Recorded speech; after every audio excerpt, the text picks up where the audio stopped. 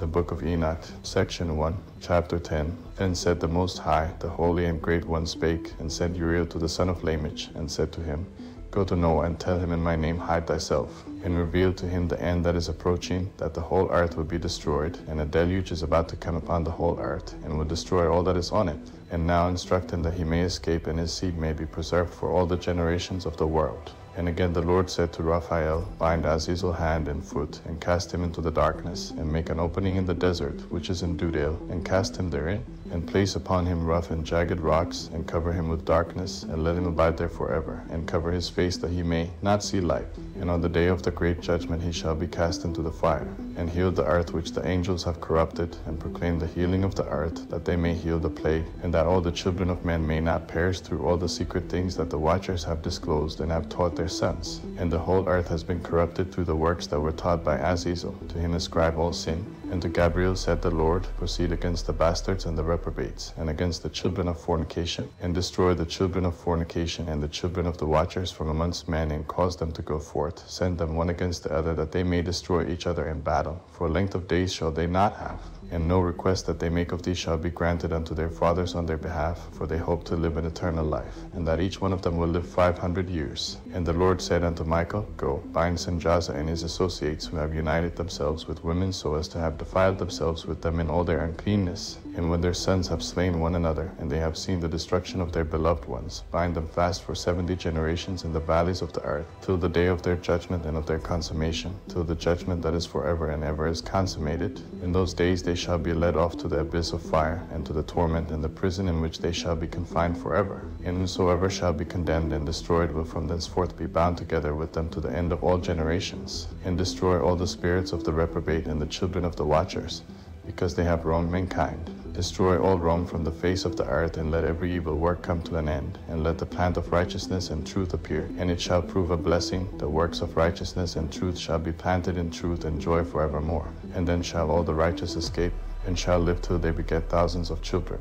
And all the days of their youth and their old age shall they complete in peace. And then shall the whole earth be tilled in righteousness, and shall all be planted with trees, and be full of blessing. And all desirable trees shall be planted on it, and they shall plant vines on it, and the vine which they plant thereon shall yield wine in abundance. And as for all the seed which is sown thereon, each measure shall bear 1,000, and each measure of olives shall yield 10 presses of oil. And cleanse thou the earth from all oppression, and from all unrighteousness, and from all sin, and from all godlessness, and all the uncleanness that is wrought upon the earth destroy from off the earth. And all the children of men shall become righteous, and all nations shall offer adoration, and shall praise me. And all shall worship me, and the earth shall be cleansed from all defilement, and from all sin, and from all punishment, and from all torment. And I will never again send upon it from generation to generation and forever. Chapter 11. And in those days I will open the store chambers of blessing which are in the heaven, so as to send them down upon the earth over the work and labor of the children of men. And truth and peace shall be associated together throughout all the days of the world, and throughout all the generations of men. Chapter 12. Before these things Enoch was hidden, and no one of the children of men knew where he was hidden, and where he abode, and what had become of him. And his activities had to do with the watchers, and his days were with the holy ones. And I, Enoch, was blessing the Lord of majesty, and the King of the ages. And lo, the watchers called me Enoch the scribe, and said to me, Enoch, thou scribe of righteousness, go, declare to the watchers of the heaven, who have left the high heaven, the holy eternal place, and have defiled themselves with women, and have done as the children of earth do, and have taken unto themselves wives. Ye have wrought great destruction on the earth, and ye shall have no peace nor forgiveness of sin. And inasmuch as they delight themselves in their children, the murder of their beloved ones shall they see, and over the destruction of their children shall they lament, and shall make supplication unto eternity. But mercy and peace shall ye not attain. Chapter 13. And Enoch went and said, Azazel, thou shalt have no peace. A severe sentence has gone forth against thee to put thee in bonds. And thou shalt not have toleration nor request granted to thee, because of the unrighteousness which thou hast taught, and because of all the works of godlessness and unrighteousness and sin which thou hast shown to men. Then I went and spoke to them all together, and they were all afraid, and fear and trembling seized them. And they besought me to draw up a petition for them, that they might find forgiveness, and to read their petition in the presence of the Lord of heaven. For from thenceforward they could not speak nor lift up their eyes to heaven for shame of their sins for which they had been condemned. Then I wrote out their petition, and the prayer in regard to their spirits and their deeds individually, and in regard to their requests that they should have forgiveness and length. And I went off and sat down at the waters of Dan, in the land of Dan, to the south of the west of Hermon. I read their petition till I fell asleep, and behold, a dream came to me, and visions fell down upon me. And I saw visions of chastisement, and a voice came bidding I to tell it to the sons of heaven, and reprimand them. And when I awaked, I came unto them, and they were all sitting gathered together, weeping in Abel's jail, which is between Lebanon and Senecer, with their faces covered. And I recounted before them all the visions which I had seen in sleep, and I began to speak the words of righteousness, and to reprimand the heavenly watchers. Chapter 14. The book of the words of righteousness, and of the reprimand of the eternal watchers, in accordance with the command of the Holy Great One in that vision. I saw in my sleep what I will now say with the tongue of flesh and with the breath of my mouth, which the Great One has given to men to converse therewith and understand with the heart. As he has created and given to man the power of understanding the word of wisdom, so hath he created me also and given me the power of reprimanding the watchers, the children of heaven. I wrote out your petition, and in my vision it appeared thus, that your petition will not be granted unto you throughout all the days of eternity, and that judgment has been finally passed upon you, yea, will not be granted unto you, and from henceforth you shall not ascend into heaven unto all eternity, and in bonds of the earth the decree has gone forth to bind you for all the days of the world. And previously you shall have seen the destruction of your beloved sons, and ye shall have no pleasure in them, but they shall fall before you by the sword. And your petition on their behalf shall not be granted, nor yet on your own, even though you weep and pray, and speak all the words contained in the writing which I have written. And the vision was shown to me thus, behold, and the vision clouds invited me, and a mist summoned me, and the course of the stars and the lightning sped and hastened me, and the winds in the vision caused me to fly, and lifted me upward, and bore me into heaven. And I went until I drew nigh to a wall which is built of crystals, and surrounded by tongues of fire, and it began to affright me. And I went into the tongues of fire, and drew nigh to a large house which was built of crystals, and the walls of the house were like a tessellated floor of crystals, and its groundwork was of crystal.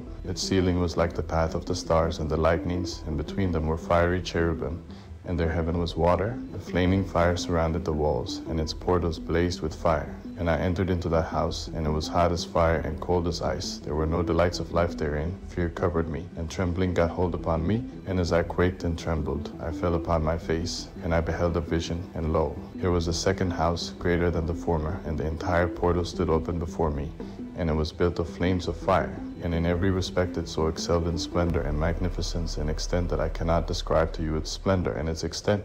And its floor was of fire, and above it were lightnings and the path of the stars, and its ceiling also was flaming fire. And I looked and saw therein a lofty throne. Its appearance was as crystal, and the wheels thereof as the shining sun, and there was the vision of cherubim. And from underneath the throne came streams of flaming fire, so that I could not look thereon.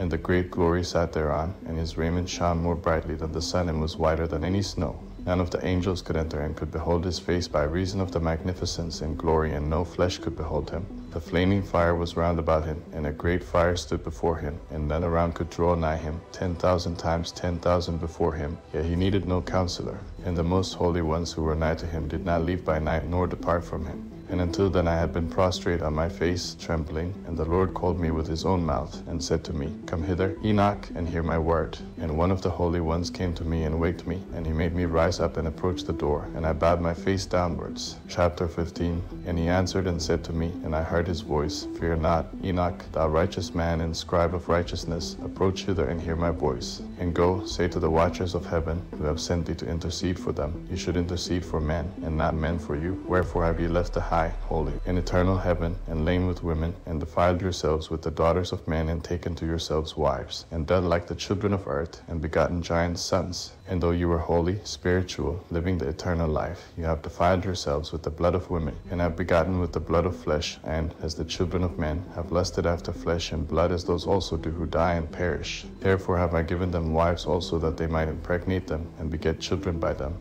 that thus nothing might be wanting to them on earth. That you were formerly spiritual, living the eternal life, and immortal for all generations of the world. And therefore I have not appointed wives for you, for as for the spiritual ones of the heaven, and heaven is their dwelling. And now the giants, who are produced from the spirits and flesh, shall be called evil spirits upon the earth, and on the earth shall be their dwelling. Evil spirits have proceeded from their bodies, because they are born from men, and from the holy watchers is their beginning and primal origin.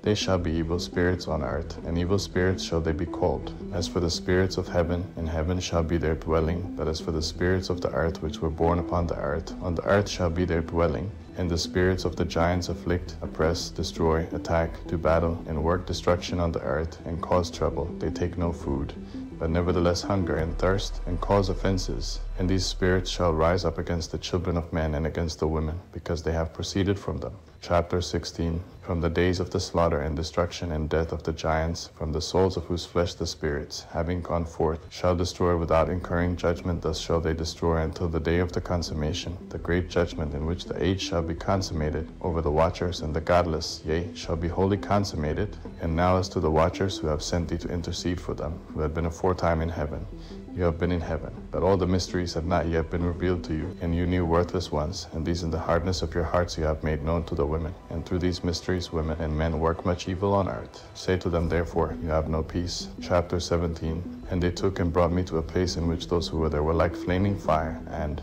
when they wished, they appeared as men. And they brought me to the place of darkness, and to a mountain the point of whose summit reached to heaven.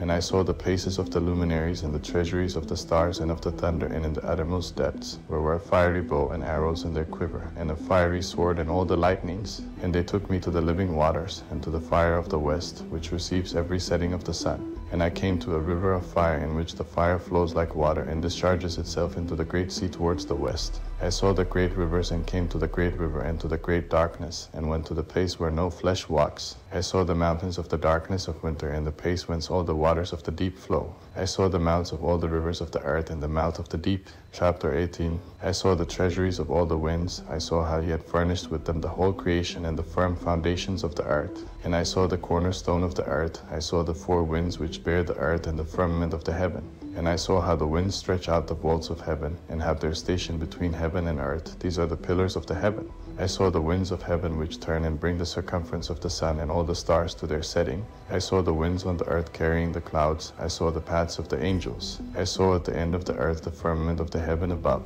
And I proceeded and saw a place which burns day and night, where there are 7 mountains of magnificent stones, 3 towards the east and 3 towards the south. And as for those towards the east was of colored stone, and one of pearl, and one of jacinth, and those towards the south of red stone. But the middle one reached to heaven like the throne of God of alabaster, and the summit of the throne was of sapphire. And I saw a flaming fire. And beyond these mountains is a region the end of the great earth, that the heavens were completed. And I saw a deep abyss with columns of heavenly fire, and among them I saw columns of fire fall, which were beyond measure alike towards the height and towards the depth. And beyond that abyss I saw a place which had no firmament of the heaven above, and no firmly founded earth beneath it. There was no water upon it, and no birds, but it was a waste and horrible place. I saw there 7 stars like great burning mountains, and to me, when I inquired regarding them, the angel said, This place is the end of heaven and earth. This has become a prison for the stars and the host of heaven. And the stars which roll over the fire are they which have transgressed the commandment of the Lord in the beginning of their rising,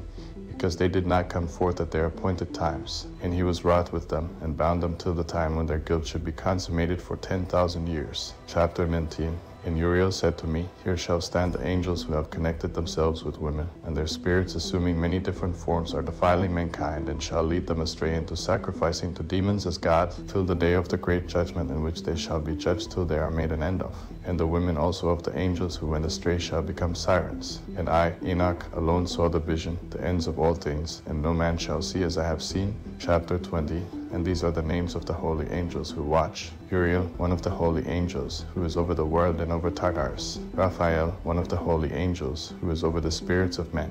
Raguel, one of the holy angels, who takes vengeance on the world of the luminaries. Michael, one of the holy angels, to wit, he that is set over the best part of mankind and over chaos. Sarakel, one of the holy angels, who is set over the spirits, who sin in the spirit. Gabriel, one of the holy angels, who is over paradise and the serpents and the cherubim. Ramiel, one of the holy angels, whom God set over those who rise.